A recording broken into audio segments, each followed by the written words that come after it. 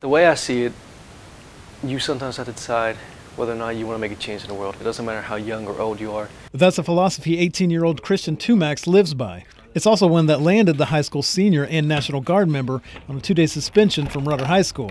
It all started during lunch on Monday. That's when Tumax says he heard one of his friends who has special needs yelling from behind him. And so I turned around and I saw that he was being harassed by 3 guys. Tumax didn't think twice about what he did next. I turned around and told the guys to be quiet and leave him alone.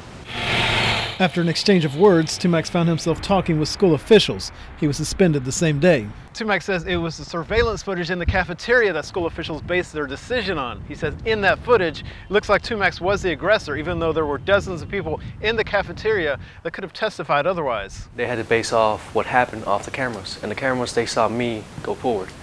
And that's the reason why I got suspended. The students upset with the school's decision turned to social media to voice their frustrations, creating the Free Tumax hashtag. Soon after, Bryan Superintendent Dr. Thomas Wallace tweeted, "I appreciate the messages today and do read them. Please remember student discipline issued by a campus is a confidential matter." School officials wouldn't talk on camera, but in a statement to News 3 said, "Individual student discipline is tied to confidential student records. Regardless of the circumstances surrounding any one event, by law the district cannot comment. These privacy boundaries are put in place to protect students and their confidential information." In spite of it all, Tumax says he has no hard feelings towards Bryan ISD.